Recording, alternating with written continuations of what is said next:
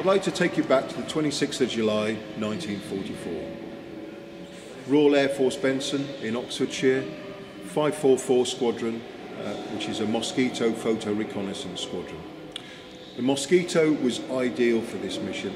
It was all made of wood, and these photo reconnaissance aircraft never carried any armaments, and they really relied specifically on the speed and the height that they could actually travel. On that particular day, a Flight Lieutenant Hall and a Pilot Officer Loban being the navigator, took off from Benson on a mission to photograph battle damage over Munich. They carried on over to Munich in a fairly uneventful flight. They arrived over Munich and carried out their mission.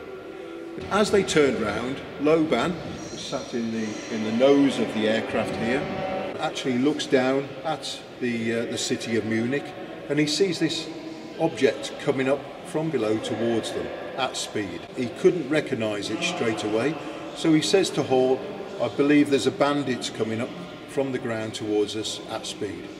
Hall was quite confident. He was in the fastest aircraft as far as he was aware, and they were at a height where they could evade most German fighters. However, this aircraft, this object, is now coming up at 3,900 feet a minute. Loban can now see this object a little bit more. He can see it's not got any propellers. Not seen anything like that ever before. They were aware that the Germans had some sort of jet fighter or jet technology, but they had never seen anything like that at all. So this object was totally unknown to them. As it gets closer and closer, Hall is getting a little bit more anxious, so he starts to put the throttle forward a bit and the mixture, and he's putting a lot more speed onto this aircraft. The aircraft's made of wood. It's starting to shake. It's starting to rattle. Hall very quickly realised that the turning circle of this unknown object, which turns out to be a Messerschmitt 262, is very slow. Hall tries to use this to his advantage. The pilot flying the 262 was an ace Luftwaffe pilot, Lieutenant Alfred Schreiber. He counteracted Hall's actions, and he eventually came up behind Hall and from below, firing his cannons.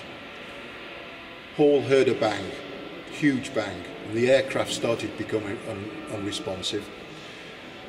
He asked Loban to have a look if he could look around, see what damage. Loban opened the inner hatch to the Mosquito and found that the outer hatch had actually been ripped away. Now, we're not sure whether this was ripped away by cannon fire or by the sheer way Hall had been throwing the Mosquito around. At any rate, it had caused damage to the aircraft. The door had gone back, hit the wing and hit the tail of the Mosquito. Hall looked around, he needed to escape. He saw a cloud base and hid there for a short time. When he reappeared, the 262 had disappeared. Loban checks his charts. There is no way they're going to make it back to the UK. So they decide to head for Fermo in Italy, a captured airbase there. They landed and were able to report that they had seen this first jet fighter in action.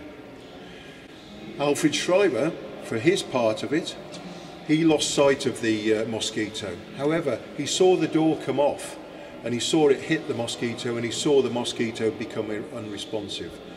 And as far as he was concerned, he claimed that as the first official jet fighter kill in the whole world.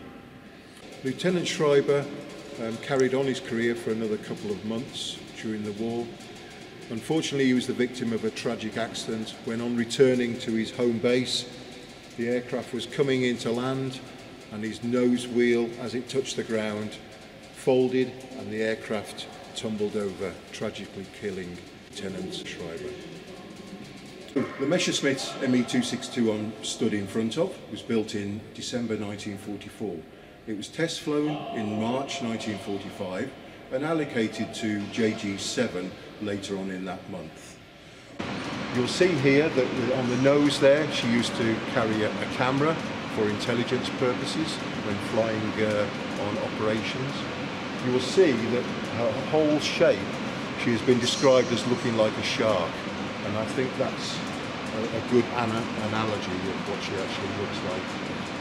As we go past down the aircraft, you'll see the two engines on the side, and you'll see that the wings are slightly swept back. This was actually done by accident, because when the Jumo 004 Yonkers engines turned up, they found out that they were too heavy for the actual design of the wing that Willie Messerschmitt had actually envisaged. So when he put them on, the centre of gravity for the aircraft was not correct. So what he did was quite simple, really. He made them into, he swept them back. So the centre of gravity actually changed. And by doing that, he actually made the aircraft better, more unique, it flew better, and it was more capable, all by accident. After the war, the design was actually used on the F-86, and you can see that in our Cold War hangar at this present moment in time, and you'll see clearly the swept back wing of that aircraft. One unique thing about this aircraft is that it did not have any speed brakes. It did have some leading edge slats, as you can see here, which were actually used for landing. They reduced the speed, but the pilot had to be really capable at managing this speed in the air when you think this aircraft could do 540 plus miles an hour. Pilots were drawn from a lot of squadrons within the German Air Force. They were drawn from bomber squadrons, fighter squadrons, and the actual time that the pilots were supposed to have was about 10 hours conversion from aircraft to aircraft. However, in reality, pilots were actually turning up and getting straight into these aircraft and flying them. If you'd like to come and view our de Havilland Mosquito and our Messerschmitt Me 262, please come down. You're more than welcome at the Royal Air Force Museum Cosford.